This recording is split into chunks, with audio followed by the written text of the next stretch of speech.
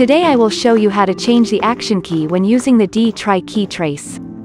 The only time you need to know this is if you are using MCO version 1.5.0 or higher. Because from version 1.5.0 of MCO, you can use the left and right back power attack, and because of this, you can't use the Keytrace after pressing the left and right and back keys. So, if you want to use a technique that uses the left and right back keys, you will have to change to the forward key. First open SSE Edit, then go to Keytrace. And open the Magic Effects category. And if you open the _conditions.txt file of the Keytrace skill you want to use, you can find the value of has magic effect. In my case I end up with 803, which means I want to use the S to move backwards.